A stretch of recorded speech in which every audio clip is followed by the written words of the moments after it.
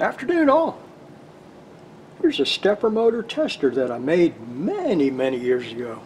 It must have been 1998, 97, thereabouts. And it's based upon part number EDE1200 Unipolar stepper motor IC. And that IC is made by EDE Digital Engineering Inc. ELAB Digital Engineering Inc. Now, they wrote the code that goes into the microcontroller, and they named it EDE1200 Unipolar Stepper Motor IC. Now, at the end of the video, I'll show you the circuit so you can build your own. But let's go ahead and hook it up and test it. Let me find my motor wire colors. That's this sheet right here. We're going to connect the red wire to phase C, the blue wire to phase D, and in between the black wire, in between these two coils, the black wire to plus 12 volts DC. This is external plus 12 volts DC.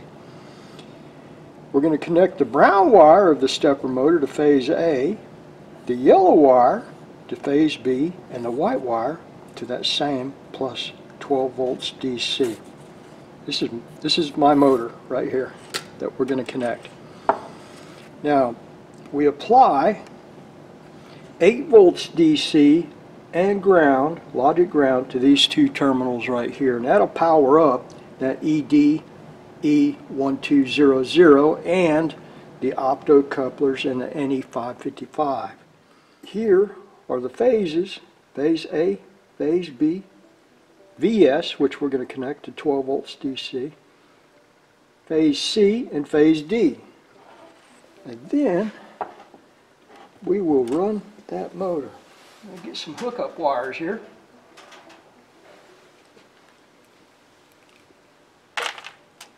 Let's hook up 8 volts DC first. That goes here.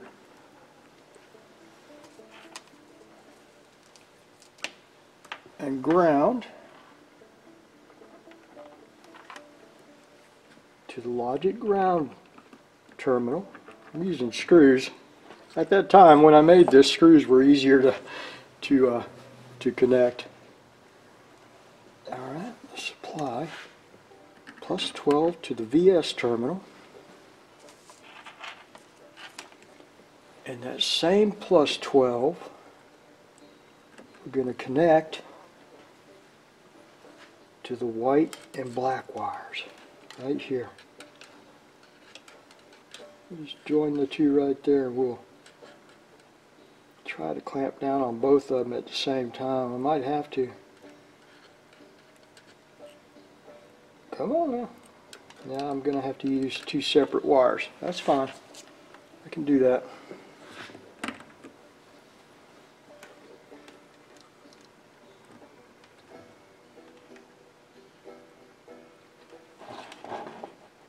Okay. Let's connect phase A to the brown wire.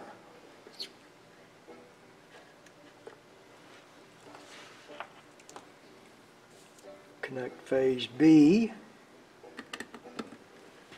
to the yellow wire. It's not short out. Keep everybody separate.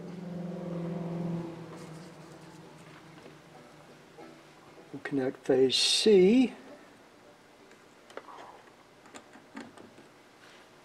to the red wire.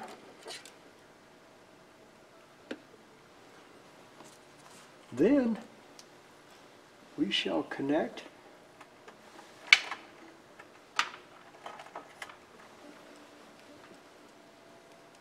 phase D to the blue wire. Look at all them wires. Okay, I think that's got everybody. We get a little bit of electrical tape. I'll attach this to the top of the motor and you can see it spin. There we go. Let's connect our 12 volt ground to VS ground.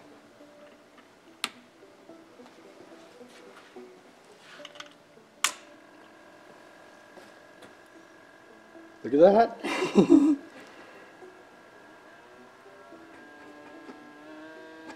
Runs pretty quick.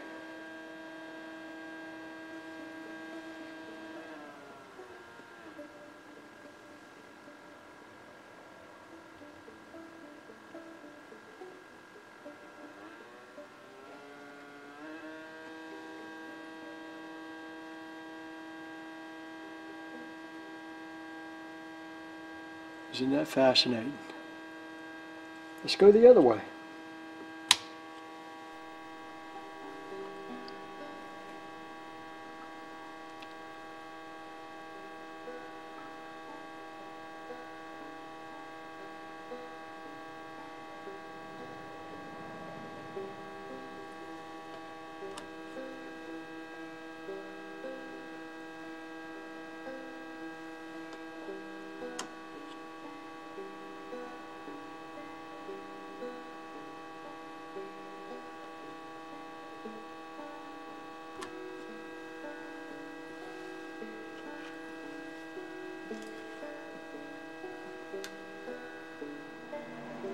Alright all, here we are at the house. It's a little bit chilly outside. So we're going to discuss this circuit right here based around the EDE1200 Unipolar stepper motor IC. Now I built the stepper motor tester with this IC right here controlling the step and direction of a stepper motor. I had to test a stepper motor, so I built a little circuit. In these circles right here are my screw terminals, VS, which we connected to plus 12 volts DC, and VS ground of that external 12 volts DC connected to the VS ground screw. The stepper motor was connected to the phase A, phase B, phase C, and phase D screw terminals with jumper wires. Now here I've drawn in that stepper motor so that the brown wire was connected to phase A, the yellow wire was connected to the phase B screw. Here's the phase A screw, phase B screw, and the white wire connected to the VS screw. The red wire connected to the phase C screw, the blue wire connected to the phase D screw, and the black wire also connected to the VS screw. In order to energize this coil inside the stepper motor, we turn on this MOSFET right here, this IRF 531, and current flows from plus 12 volts DC, the external power supply, through the white wire of the stepper motor, through the brown wire of the stepper motor, through the drain source junction of the IRF 531 to VS ground, the source ground of the external power supply, and that will energize that coil inside that stepper motor. Now the same happens when this coil is turned on by this MOSFET being turned on. This coil is turned on when this MOSFET is turned on. This coil is turned on when this MOSFET is turned on. Now I've only drawn the optocoupler circuit that joins the output of the EDE1200 to the gate of the MOSFET. I've only drawn it once. I didn't have enough room down here to fit it all in, and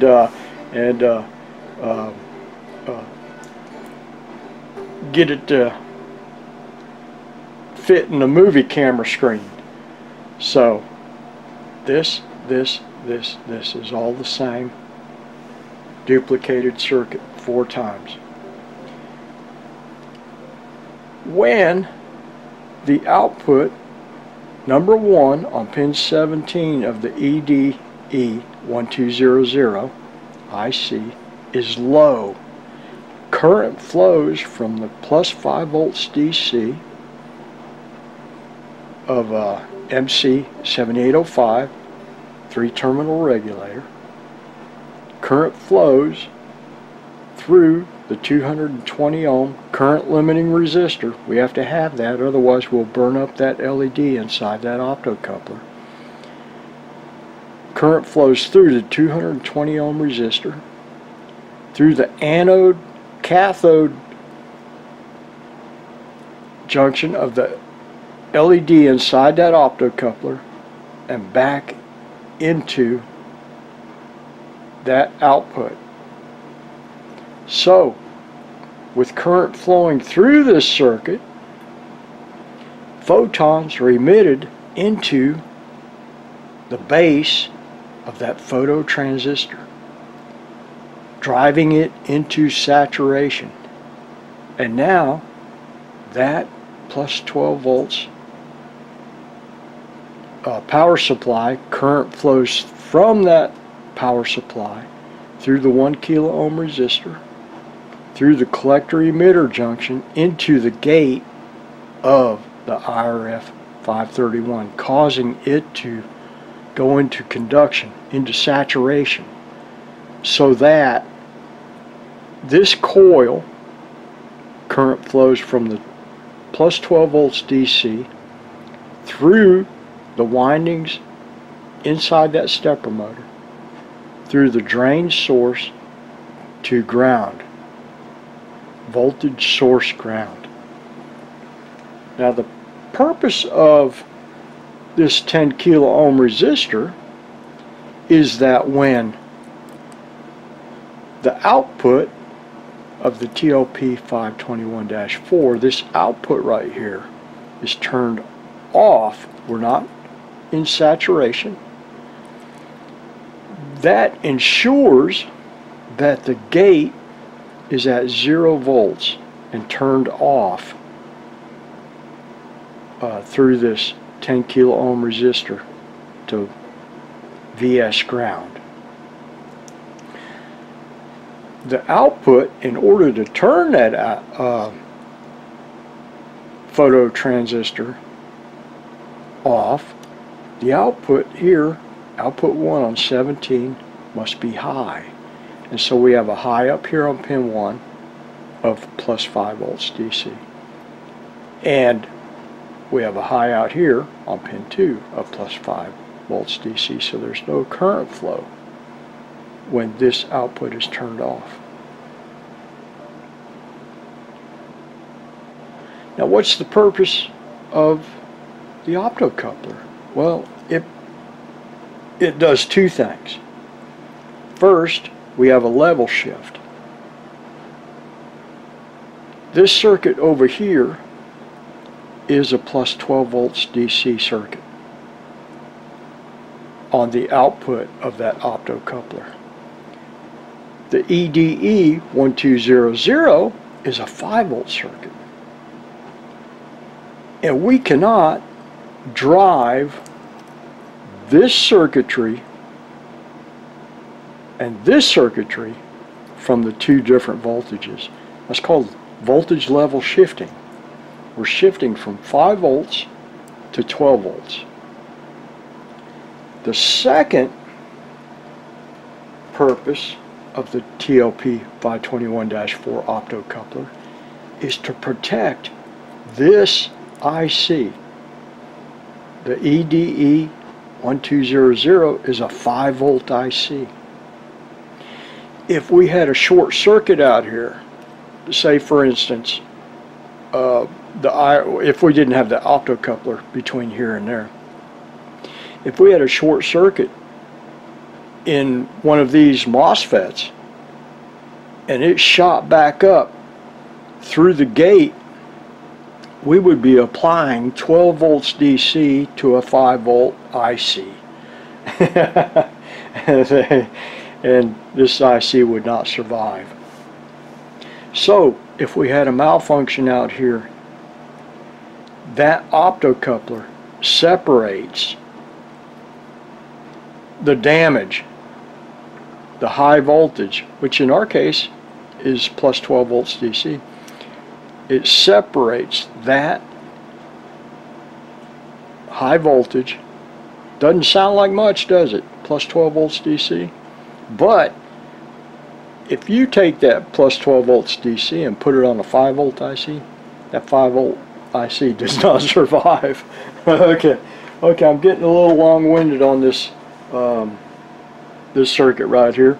We're going to take a look at the control of the EDE1200 in my homemade stepper motor driver box. Okay, we're back to this page again. I'm getting a little bit ahead of myself. What is the purpose of the 10K pull-up resistors? There would be one here, and tied to this point right here between the 10K and the S1 switch. A 10K resistor right here,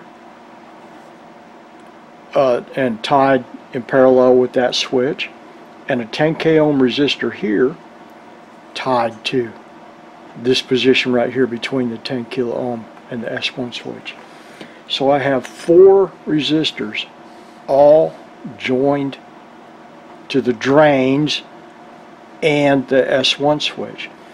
Well, I wanted a way so that if I did not have a motor connected out here, I could view the function of the square waves driving into the MOSFET gates on the output sides of the optocouplers.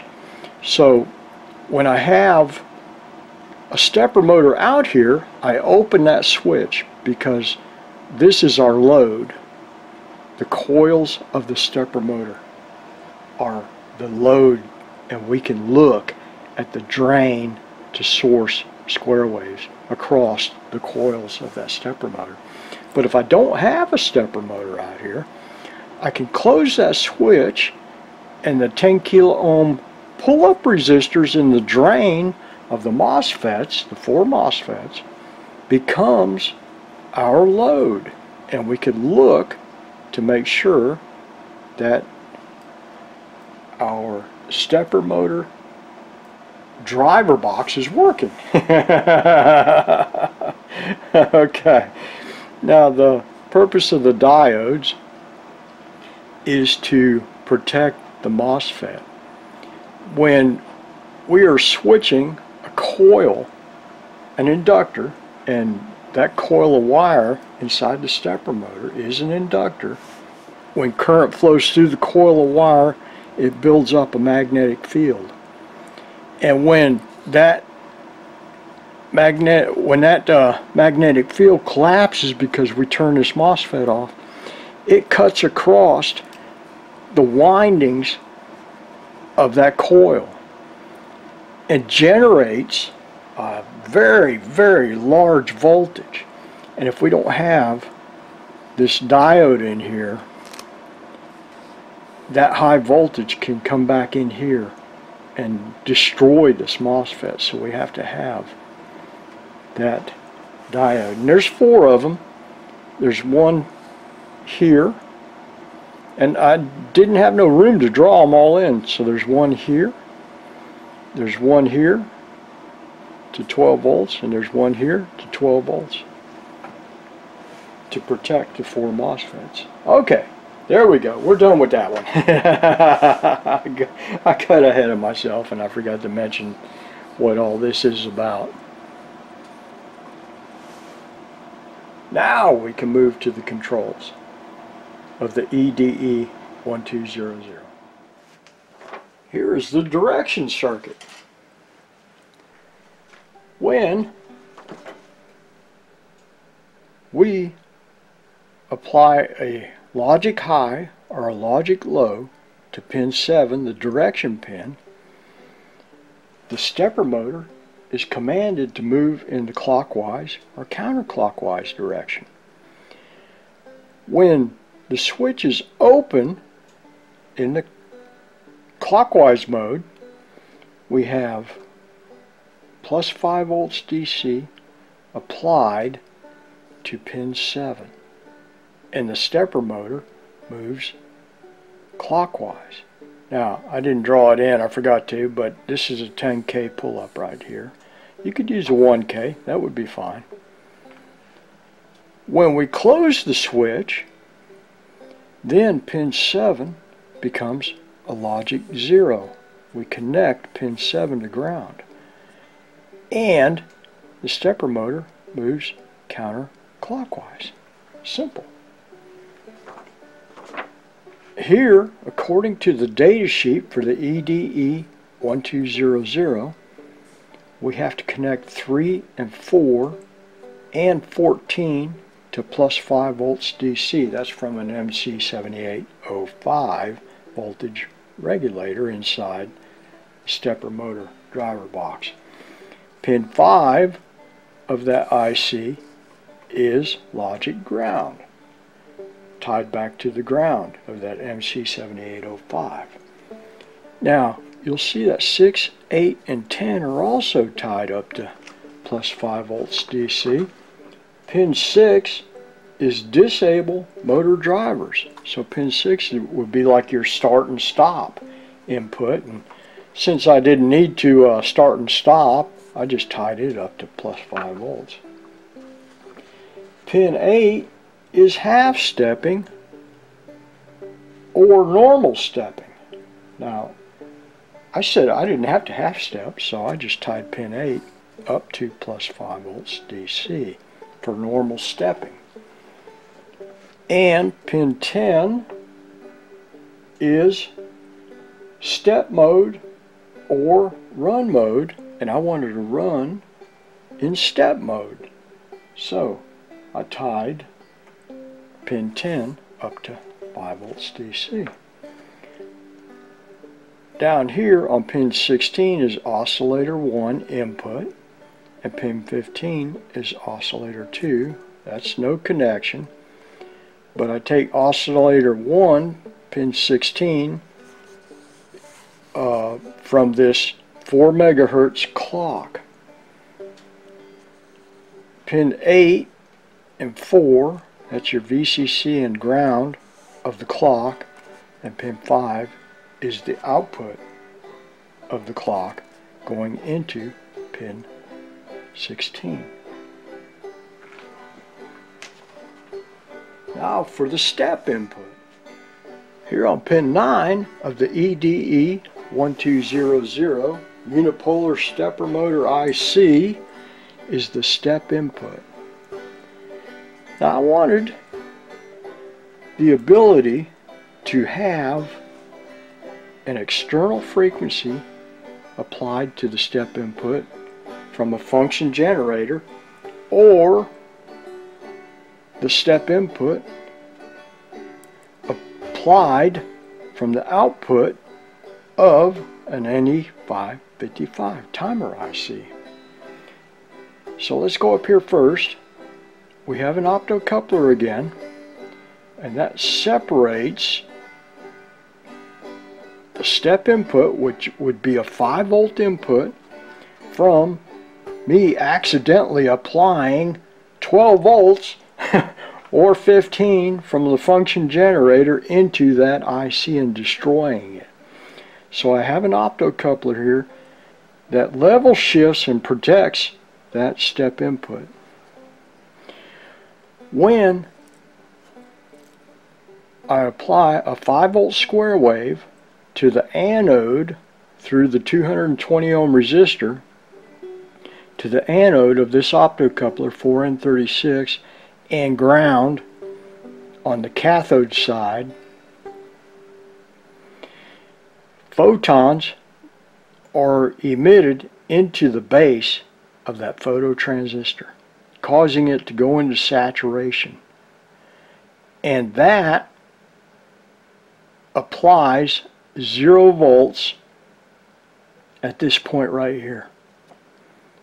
And we would have 0 volts into this pin 9.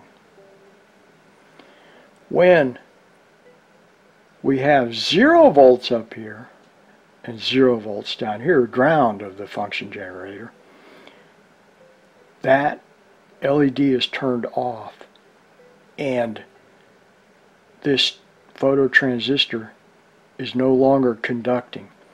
And 5 volts DC is applied to this point right here through the 10 kilo ohm resistor, and now we have 5 volts over here. So we have a square wave in, square wave here, and square wave on the step input on pin 9. Now if I want to use the NE555 set up in astable mode of operation, I flip this switch from external frequency to internal frequency, and we use the NE555 square wave to drive into that pin 9 step input. I like this IC right here. This IC has been around for many, many years, that 555. Pin 7 is discharge. Pin 2 is the trigger. Pin 6 is the threshold. Pin 8 is VCC. Pin 4 is reset. Pin 1 is ground. And pin 5 is control. I should do a video just on that IC right here. That IC is a workhorse. You can do a lot of things with that 555 timer IC.